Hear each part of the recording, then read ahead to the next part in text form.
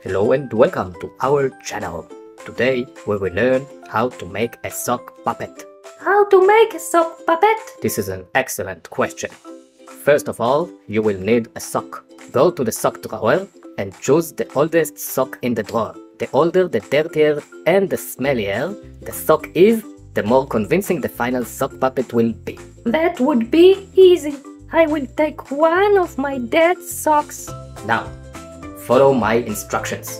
You need to take an oval cardboard and glue it to the end of the sock. It will be the mouth of the puppet. Wait for the glue to dry.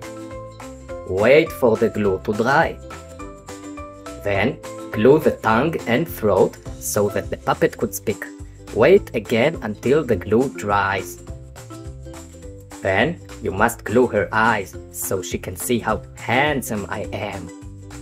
Oh, she turns out lovely. I will offer her my friendship. Then you need to glue colorful hair to the top of her head.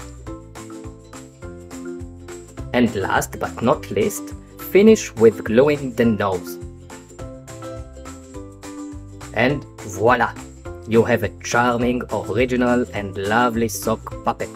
Hello, do you know where the bus stop is? I'm flying to Paris in 20 minutes for a fashion show and I need to get to the airport. I don't know where the bus stop is, but I can...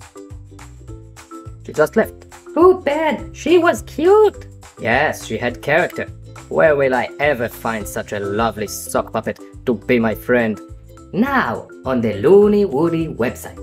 Amazing sock puppets, fluffy, colorful and much more friendlier.